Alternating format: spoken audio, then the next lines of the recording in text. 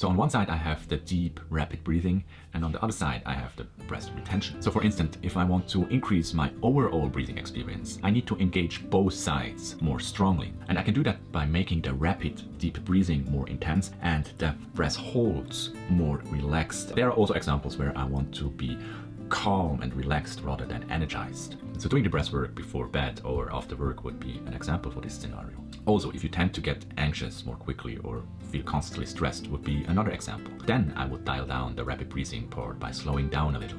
So how can this knowledge help me if I want to influence my state, but I don't have the time to do a 20 or 30 minutes breathwork session? Then I would just do one or the other part of the breathing. So I can calm myself down by a slow breathing, and I do that by having a longer exhale than inhale. And when I need to increase my energy, I do about 15 rapid and deep inhales. So the first part of the Wim Hof method.